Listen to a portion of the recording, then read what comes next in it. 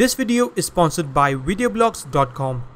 In the spirit of videoblocks hashtag creator to creator initiative, here is what I made using my videoblog subscription. Videoblocks is for people like us, the motion designers, the VFX artists, the filmmakers, and it is a subscription based service, so you don't have to pay for each and every video that you download.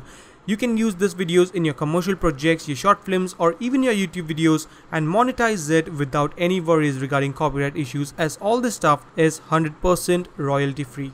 So if you like what you saw, make sure to check out the link in the description below to get a free 7 days trial to Videoblocks and save 40% on over 3 million video clips, including After Effects templates, 4K footages and motion backgrounds. So create something special and share it with hashtag creator to creator.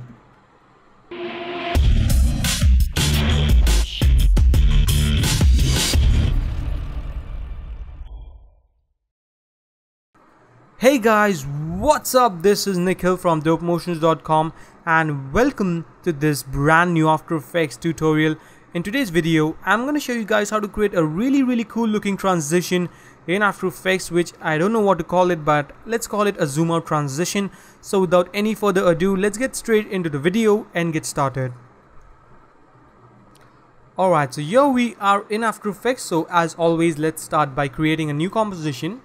This is gonna be our main comp, so let's rename this to main composition 1920 into 1080 30 frames. Oh, this time we are going with 60 frames cause this looks really good. 60 frames make it look really cool.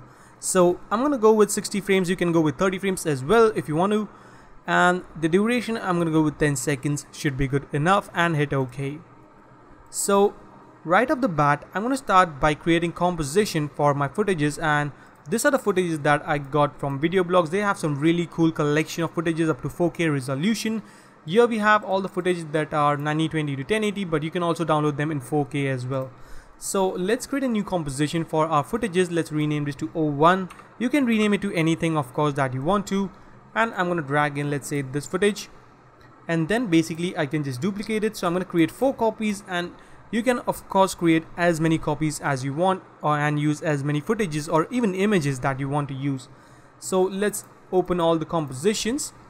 Let's go to the second one. I'm going to delete this and drag in my second footage. I'm going to use this footage for the second one. We don't need the audio. Let's delete the third one. Let's drag in maybe this footage. Let's go to fourth, delete this one and drag in this one. Then I'm going to go into my main composition and drag in all the 4 compositions just like that. And then what I can do is, first of all, we don't need the audio. I'm going to hit S to bring down the scale properties, and I'm going to set the scaling to around, let's go with maybe 50%. Yep. And then we can align it using the align tab. So you can just align this up just like that. And by the way, if you don't have this align tab, you can go to Windows and there you'll find its align tab. Then we can select this one, and I want to align this right over here. Select this one and I want to align this right over here. Select this one and align it right over here. Then what I'm going to create is a transition from this video to this video. So first of all, let's go and create a new null object. Let's bring this on the top. Hit A to bring down the anchor point, and I'm going to set this to center. So I'm going to set this to 50 by 50. So that the anchor point is in the center, but it is not necessary, but I like to keep it that way. Hide this up. Let's hit Ctrl A to select them all, and hit U to close them all. Select the null object, or maybe select all the layers or the composition and parent this to the null, just like that. So now if I move the null, it's gonna move everything like that. So let's center this up, hit Ctrl Z, and then what I can do is, let's start and animate this null object. So let's pretty quickly rename this to controller maybe, and let's hit P to bring down the position properties, and hold shift and hit S to bring down the scale properties. So now we have both the properties. So now what I can do is, I'm going to scale this up. First of all, create a keyframe by hitting on the stopwatch, and I'm going to scale this up to 200 like that, and let's place it in our first footage position to somewhere around 1920, and this I guess will be 1080. Yep, there we go. So I'm gonna go to, let's say, 1 second, click on this diamond icon to create a keyframe, go to 2 seconds, and then I can animate the scale and the position. So I'm going to scale this down to 100, just like that, and I'm going to set the position to maybe 960 by 540. There we go. Then let it play for some time, maybe around 20 frames. Let's create a keyframe just like that, go to 3 seconds and 15 frames, and let's set this to 200 and change this to 0, this to 0.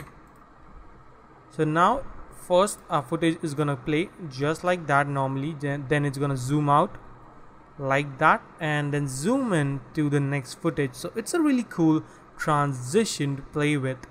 So now we can select all the keyframes and hit F9 to ease those keyframes.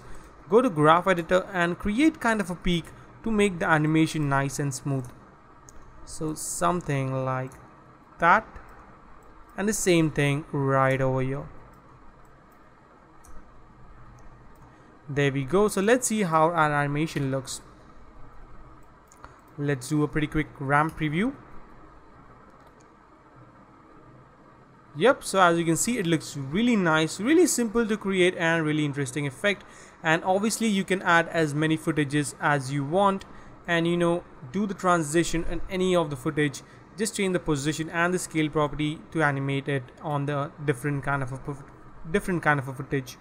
So it's really simple. You can also turn on the motion blur, which will make things look a bit more really nice and organic. As you can see, it adds this really nice motion blur, and it is really simple and easy to create. You can create some really cool slideshows as well using this technique.